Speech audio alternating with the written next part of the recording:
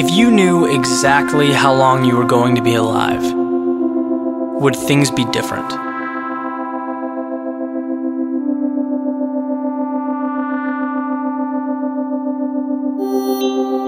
Imagine if every morning you were able to look into an hourglass that showed you exactly how much time you have, removing any unknowns or uncertainty. Would you approach your days differently?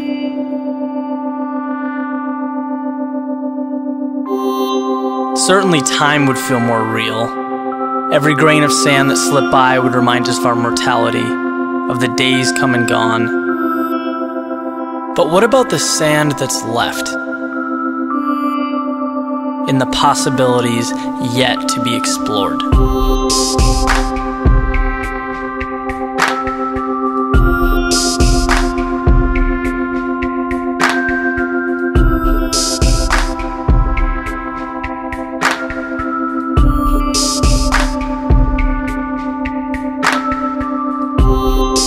In this fast-paced world we live in, it's very easy to get caught up, to go into autopilot, to do what everyone else is doing without ever taking a second to examine ourselves. Every day, the sand in that hourglass gets lesser and lesser. And if you don't ask yourself what your purpose is, what makes you happy, what you're going to bring to the world, someday you'll be all out of time. Our stay here is finite. I often talk to people about their goals and aspirations, what makes them happy. And I find it crazy how many restrictions people place on themselves. Human beings put a man on the moon. Think about that for a second. Yet it wouldn't be possible for you to record an album or start an interior design company. Explain that to me. There is this fear of the unknown that's debilitating. We're all scared to fail. We're scared to mess with the status quo, even when we're not content with how things are. We'll ride it out, because unhappiness appears better than uncertainty. This in itself is a tragedy. I saw a great quote the other day.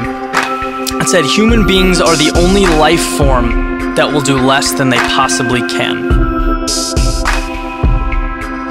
There's never been a tree that didn't grow as tall as it possibly could. They're hardwired to do that. Us, on the other hand, we have the gift of choice, which is a blessing, yes, but it's also a curse. It's something to hide behind. We'll forfeit the opportunity to be great, because that comes with the hefty price of risk. Okay, in reality, we don't know how many trips around the sun we have. It is and always will be a mysterious component of life. But regardless of your journey, what you've done, what you've yet to do, there is no time for regret. So go after what you want. Work hard at something you love. Wake up excited. Go to bed content. Be a dreamer. Make things happen. Being born was the hardest part. You've already done that. You've already won the lottery. You're here. You're experiencing everything the world has to offer. Statistically, that is a miracle. All you have to do is cash in on your lottery ticket.